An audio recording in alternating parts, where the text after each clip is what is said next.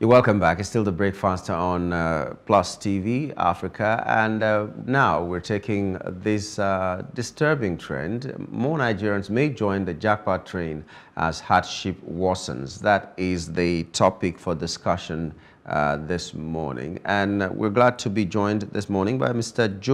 Femi-Dagunro, founder, Lagos Forum. Good morning and welcome to the program, Mr. Femi-Dagunro. Good morning. Okay, the Japa syndrome, it's become a trend now. Everybody wants to go outside, and we're attributing this, or Nigerians are attributing this Japa syndrome to the hardships that have become the order of the day in Nigeria. I'd like to get your comment on this prediction that more people are going to try to run away from the country because it is harder and harder. Well, first of all, I don't see it as running away. These are migrants with purpose. And migration or emigration, or whichever way you call it, or Japa or Jalo or Jason or whatever name you call it, people at some time have to find a better place for their life. And, migration has been, before Christ was born, so people migrated from places to places. So it is not new. But why we are attaching it to hardship or whatever you call it. But I know most Nigerians that are leaving the country right now are leaving the country for a purpose. Most of them are going to improve on their education. And don't forget, some of them are already having jobs before they leave this country. And it's a phenomenon right now. We should look at it from the positive side of it. You can't be in a company. Let's say, for example, I know a very young lady who has been in a company, in a bank for that matter, for 11 years as a temporary worker. 11 good years as temporary worker, and her salary was not more than 50,000 naira after 11 years. So you expect that lady to stay there permanently for the rest of her life as temporary worker? No. Even if it is not leaving the country, she has to change her job. She has to find a better career, a better place for her career to grow. So when you see this stagnancy, in career, stagnancy, in lifestyle, in everything, you find a better place for yourself. So migration is a boost in a way as well for the economy, because these people are living, but they are not living living without having a purpose. They are living, they have their job, they will remit money to their parents or their families at home. And at the same time, look at what the immigration is gaining from it, the immigration services. They are selling their passport like crazy right now. So a lot of advantages will come up during this period as well. So like I said, these are migrants with purpose, and it is something that can be encouraged at this point in time. Yeah, my question is that why does it have to be that if you're looking for greener pastures, you have to leave this country? You just gave an example of someone who was stagnant as a temporary staff for 11 years. And I know how that feels, trust me. For 11 years, and this kind of a person will have to leave. Why can't the system be such that those kind of things will never happen and people will not need to have to leave to another country before they can further their education, for instance, and get health care that they need and all that? There was a time people were coming to the University of Ibadan to get help, whether educational, whether health and all that. We were the ones who floated a TV station before even, I think, France and all that. And now we seem to be going back. Is that not a worrisome thing for you, that people have to leave here because the conditions are not right? Well, there must always be a purpose for living or for doing anything in life. And if the purpose is to have a better life, yes, why not? You see, I keep saying most of the professors, most of the people you see today, even in the university, they've gone out to, improve on their lifestyle, on their education, and they come back. There are chances that these people, they will still come back. I say, give them another 5 years or 10 years, a decade. Most of them will have been at the age of about 50, 60. Some of them may decide to come back and some of them may decide to stay back there. But the most important thing is that, I know one of them. She's a graphic designer. I happen to, talk to a lot of all these young men and women. She has an account in Nigeria. So she's still doing the job she was doing here as a as an independent graphic designer. And if you pay her, you are still paying her in Naira. And she uses that money to take care of her parents or other things she wants to do. So we should not look at it from the point of negativity. We should look at it that these young men and women, they have to, going abroad to school or to work is an added advantage.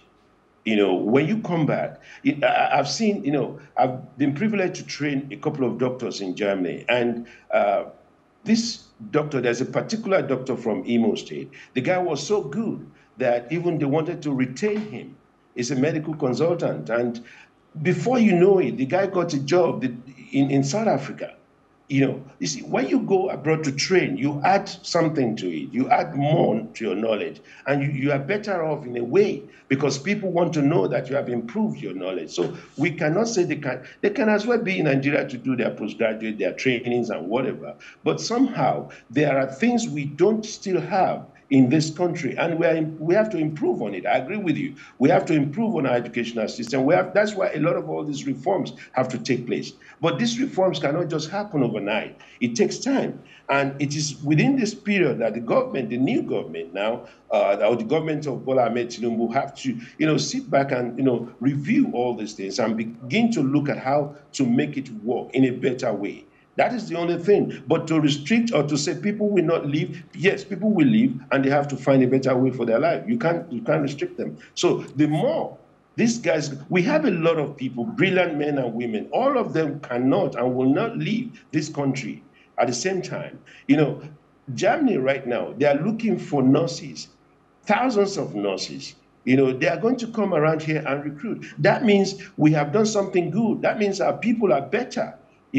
For Germany to say, look, we want to recruit nurses from Africa, for UK to recruit our doctors, for America, Canada to retain our people, we are doing something good. That means despite all this, we still have something good in our people and better off. So India did it. They allowed their people to go. And look at what has happened today.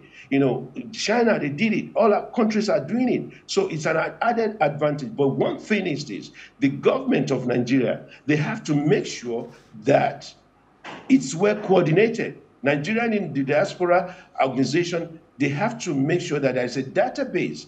And they have to convince the people that it's going to be used, it's not going to be used against them. Because most Nigerian in diaspora, mind you, I was one of them.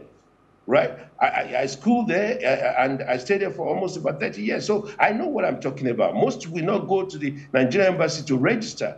And it is not enough for us to just, say Nigerian diaspora organization, we go to UK or America and just have a meeting with some 10 people or 20 people and say we have met them. No, we have to reach out to these people. We have to get the database to know that these are the people we have in these countries. And it must not be only in UK, in popular countries like UK, Canada, and America. We have people.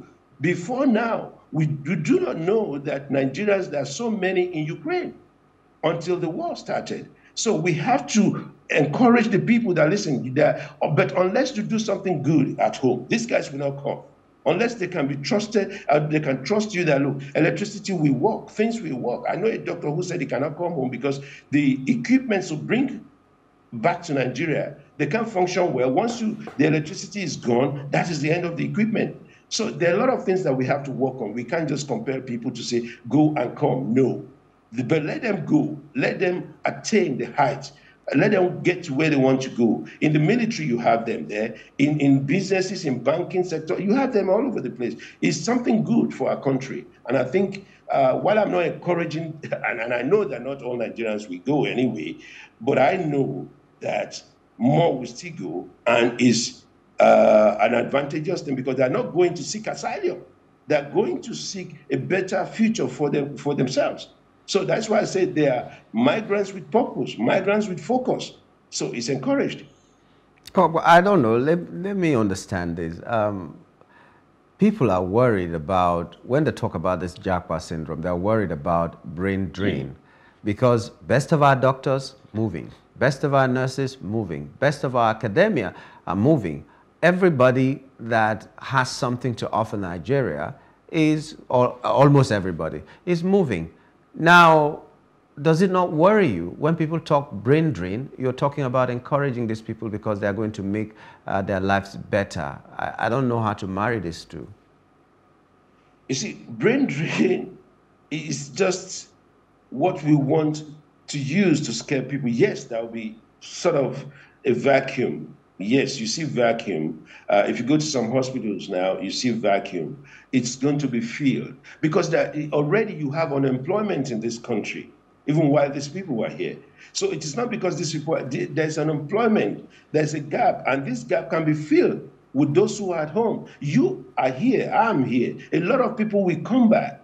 They will relocate to Nigeria as well. As people are leaving, probably fewer people because will relocate to Nigeria because they want something of standard. But there will be opportunity for other people who are looking for job to get employed. There will be more opportunity for people to get themselves, a better place as well. So yes, it is something disheartening when you say most of our best doctors are leaving, best nurses are leaving, best professors are leaving. But then you can't restrict them. Let's have it straight. It is whether the government likes it or not, whether the government is going to think about it or not, they will still live. But I know that yes, the economy has to be vibrant for people to have what they want. The economy has to be vibrant. Then the economy, if the economy is vibrant, if you have jobs that is well paying, that people can just work and get, maybe 100,000, 200,000 they are demanding.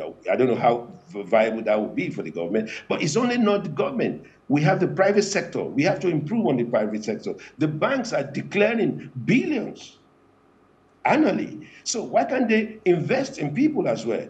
Why can't they, give people the opportunity to have loans without having to break their head every week or every month?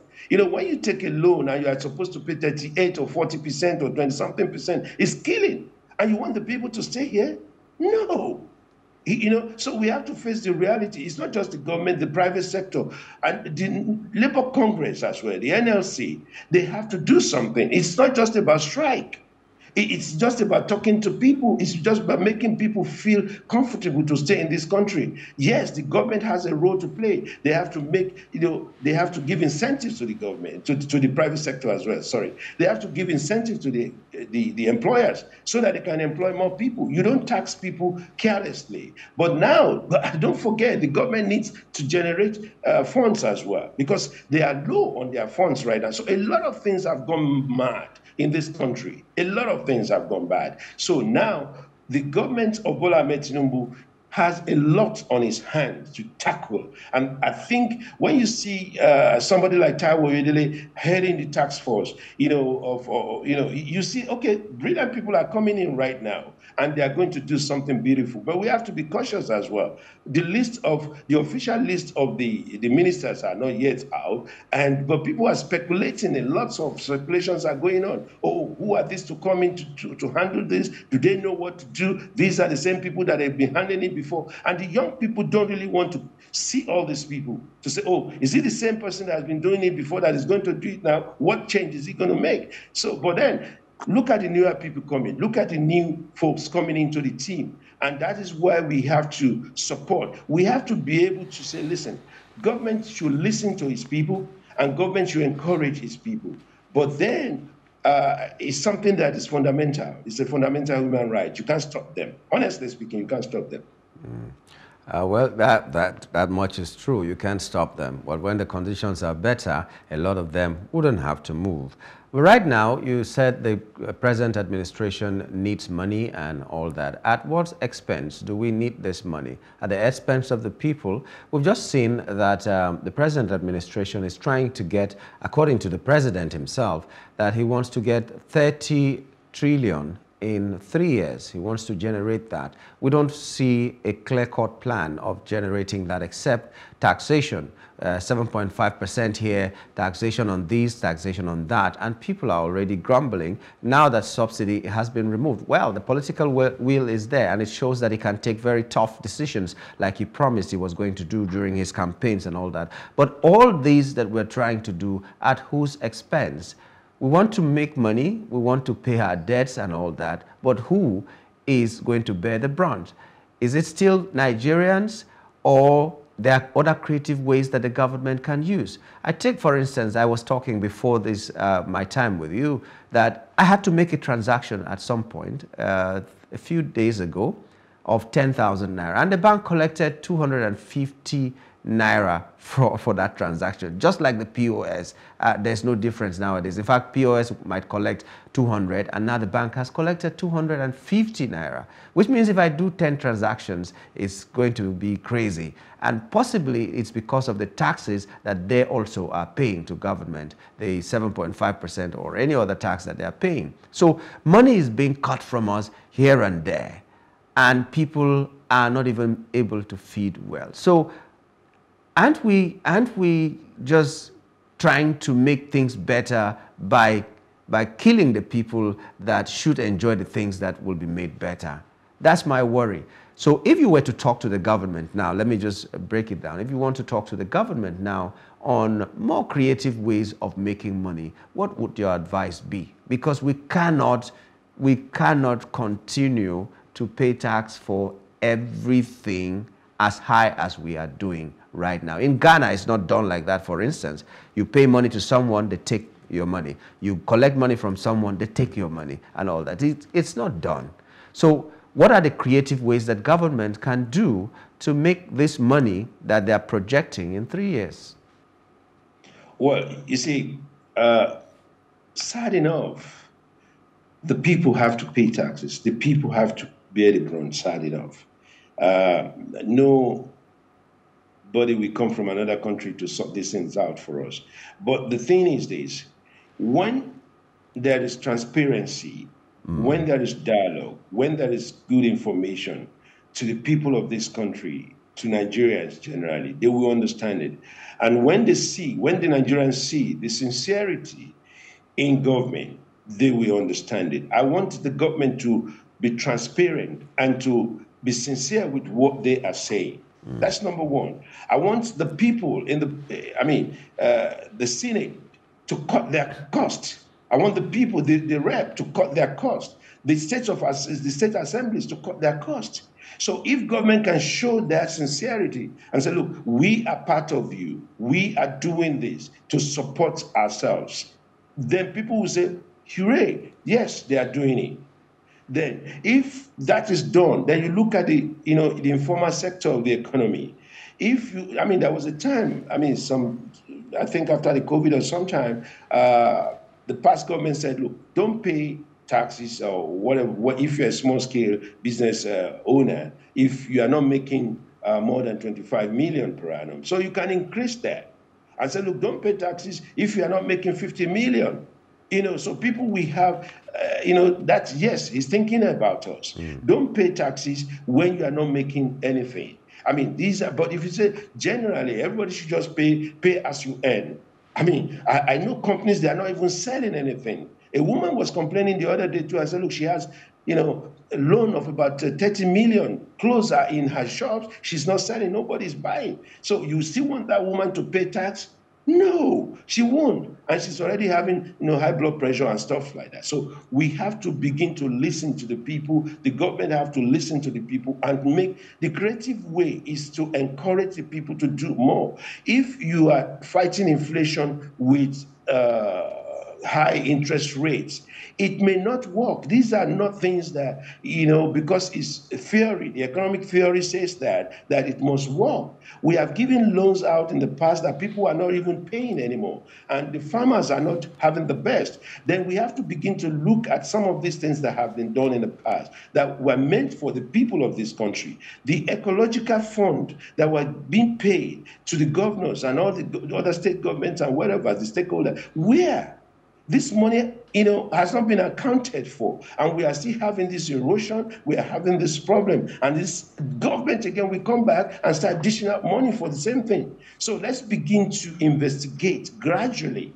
I know that may not be the most, the prime thing now, but gradually let people be accountable for what they have done and what they are doing. If people see accountability, You know, the rainy season is here and it's coming more.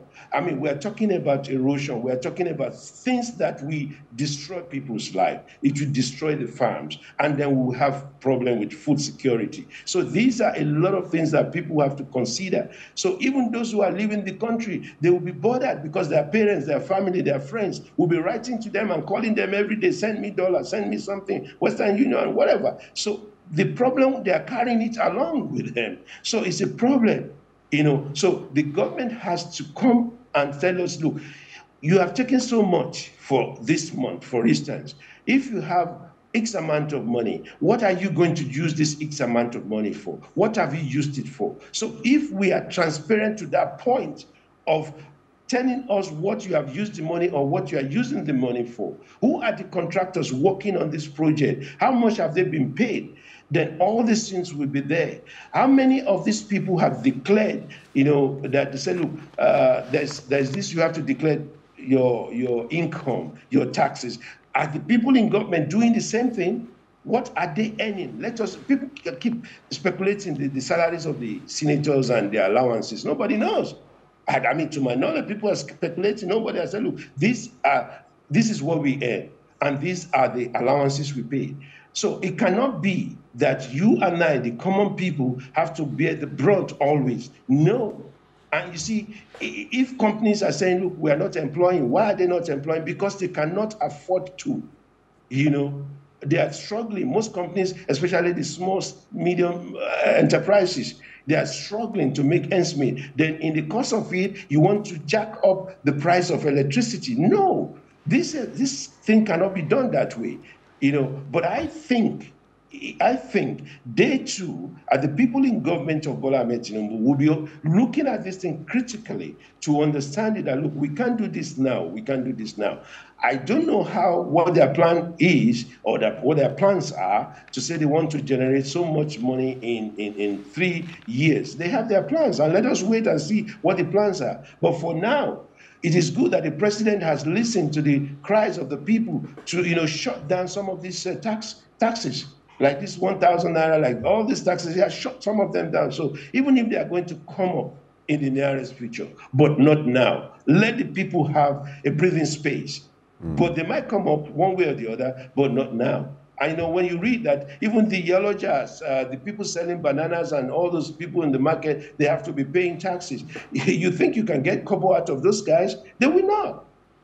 You know, how many people are buying plantain right now? I wonder how many households have eaten plantain this month. And they have the plantain, they will get bad in the market as well. So a lot of things are happening, but then the government has a lot to do. I'm looking at it that between now and October, 1st of October, let's see what we come up. Let's see how the government is going to, you know, impress the people. It's a hard task.